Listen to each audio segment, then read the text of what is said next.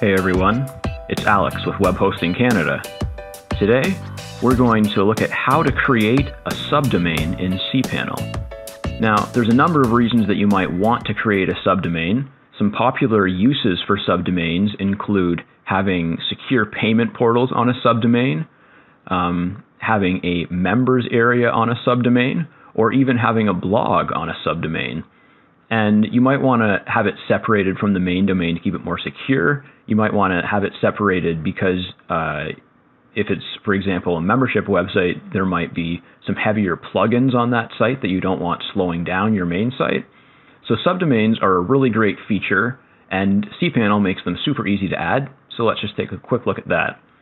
So I'm going to go to cPanel, and then right here under the Domains section, there's a Subdomains button. So I'm going to click on that, and under Create a Subdomain, at Subdomain, I'm just going to put in the name of a subdomain. I'm going to use the name Test, and when I click out of that box, the document root, which is the folder where the website's going to live, is automatically created in the same name.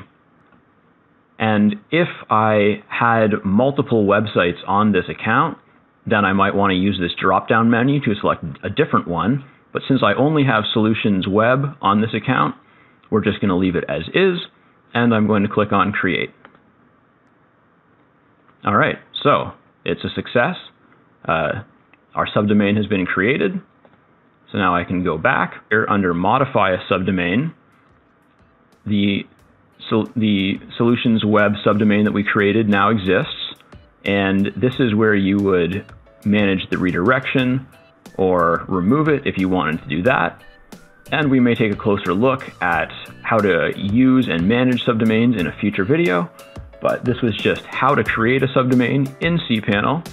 And we've got lots more cPanel tutorials planned, so let us know if there's anything in particular that you need help with in that area. And as always, please leave us a subscribe, please leave us a like on this video, and we'll get back to you soon with more great content.